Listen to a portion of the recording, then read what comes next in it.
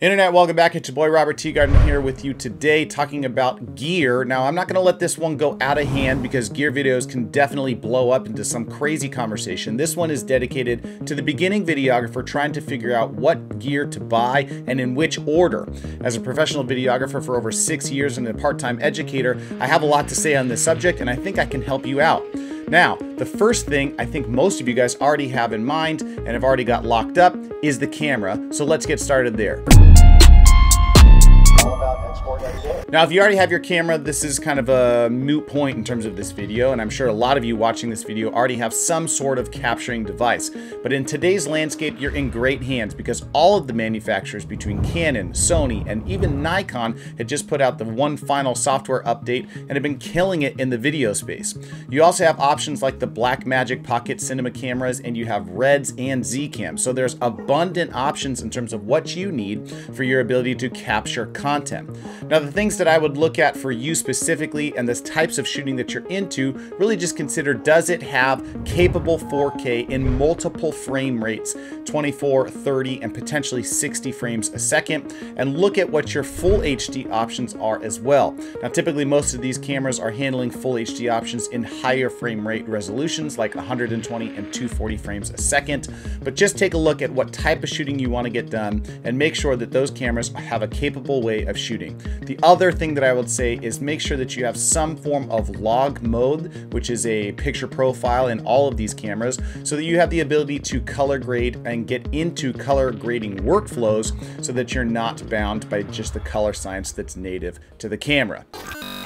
At some point very soon after capturing the visual image, you'll need to be concerned about sound. Now, sound capturing devices are abundant at this point, and I'm not just talking about the onboard audio that you stick on the top of the camera. I'm talking about capturing audio from voiceovers and soundscapes that are present within the video and or the environment that you're trying to create. My preference here is 32-bit float recording, and there are a ton of different options out there that are going to get you this for a reasonable budget.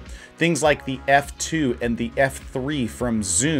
Other things like the H6 or the H4n from Zoom as well. Tascam has very capable options for you to get these things, and you have abundant options of inputs and outputs for you to be able to work with your particular workflow.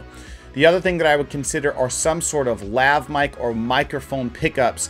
You can get a shotgun mic to do overhead miking techniques. You can get very affordable lav mics like the Rode Wireless Go.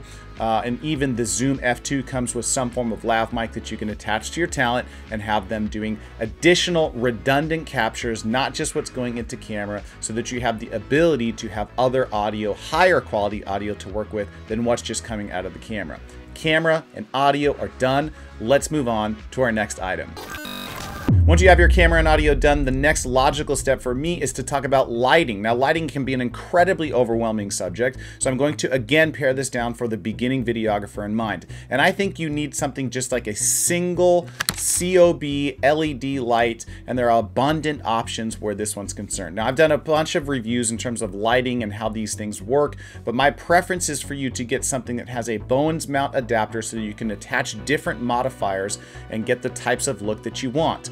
Now, starting out as a videographer, you really only need to be concerned with mastering one lighting techniques and moving the light around to get the desired look and mood that you're going for. Now, I've posted a bunch of videos on this subject and I'll continue to do more, but if you're looking for something specifically, leave a note down in the comments so I can create more content surrounding that subject as well.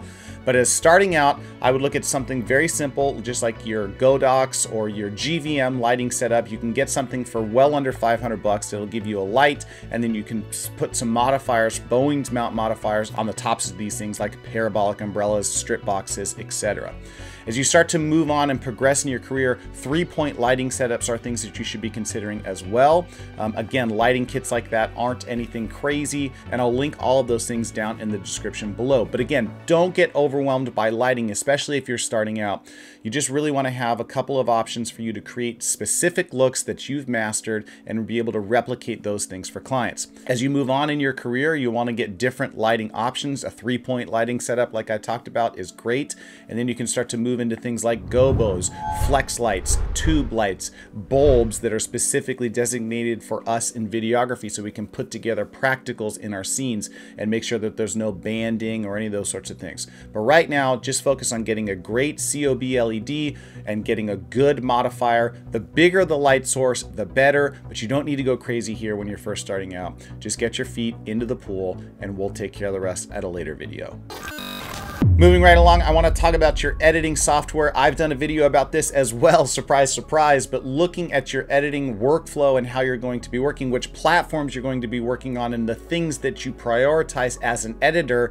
Are you using a ton of transitions and effects? Are you more of a color workflow where you're grading more things in an interesting just cinematography style? The edits aren't that crazy. Really just consider what you're looking at. My preference is the Adobe suite because I'm using all of the elements within that suite. I'm recording audio right now on Adobe Audition. I'm editing these videos in After Effects and Premiere Pro. I'm using Photoshop and Illustrator for my logos and graphic workflows. There's a lot of different things that I put together from the Adobe suite. People are loving DaVinci Resolve right now, especially if you work in a color grading workflow or a heavy color grading workflow. That's an amazing option. Also, if you're a Windows user, that's a great option as well. And if you're relegated to Mac and that's your preference, Final Cut Pro is an excellent option as well. There are a ton of other options that are out there to get you started, but these are my preferences because they have great entry-level positions and can allow you to build up your skill set as you move on and start to implement different portions of your workflow like audio, color grading, motion graphics, those sorts of things. All of these programs that I mentioned here all have great options as you continue to develop your skills and move on as a videographer. Now, the last two things that I wanted to talk about are a bit of a snooze fest, but if you're a videographer, you're going to be capturing media. If you have media, you need to store it and manage it in some sort of way. So creating SD card workflows and making sure that you have all of that stuff that's necessary for your camera and your audio devices are crucial. SD card prices continue to plummet, and now I know you can get 1 terabyte SSD cards. I don't really necessarily recommend that, but you can get a terabyte SSD card for a reasonable price. Once you have that stuff captured, you need to be able to manage that media in some way, shape, or form. I've done a video about what a pre-RAID workflow looks like using HDDs and SSDs to basically edit and manage your data that you're going to have. Nobody really tells you that a huge part of your life as a videographer is managing data on these tiny pieces of silicone and plastic. It's a little nerve-wracking, but that's definitely a part of the job. And making sure that you've got a great workflow in terms of media management is going to save you a ton of time and effort on the back end. Trust me, just take my word for it. Watch those other videos. I know you'll be satisfied.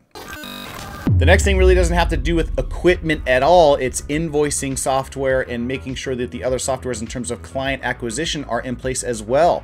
So having some type of professional looking software or invoicing that's coming over that's not just necessarily a Excel template or a Google Docs template.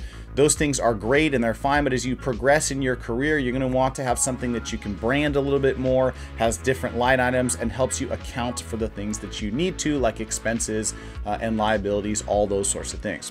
There's QuickBooks is the go-to option. I use Wave apps and absolutely love it. Other things that you might want to consider would be building websites using Squarespace and things like Wix. I love Wix because I can manipulate a bunch of different things. I do my proposals, I do my delivery templates all through Wix. I do my call sheets all through Wix. It's a fantastic software to use. So again, keeping in mind the software that you're going to need both in your contracts, your invoicing, all the web stuff is just something to keep top of mind and make sure that you have a solution for. Now, my final tip is investing in the soft skills that would make you a viable business. Now, this isn't necessarily something that you have to buy per se, but investing in ways of communicating, being a more effective leader, having the ability to delegate on set, and communicating both in your body language and in your verbal communication and written communication with clients is going to serve you immensely. Now, this is something that you're not going to be learning in film school. There's not really a ton of videos that are out there talking about these types of things, but having having an understanding of what your body language is doing on set, how to effectively communicate to people not only on set but through email to get the exact things that you need to do your job and serve the client the best you possibly can. All of these things are going to be paramount, and I'll do a separate video on what that all looks like. But ladies and germs, if you like this video, like the damn video. I post content on a weekly basis on filmmaking tips and the business of being a creative. So if that's something that you're into, go ahead and hit that subscribe button, ring the bell for posting notifications. And if you like this thing, go ahead and share it with the community. We're trying to get more people to come into the Teegarden land and figure out exactly what the fuck is going on around here. So if I don't see you in the past year, I'll see you in the future. This is Robert Teegarden with another video in the can. We'll see you guys next week. Peace.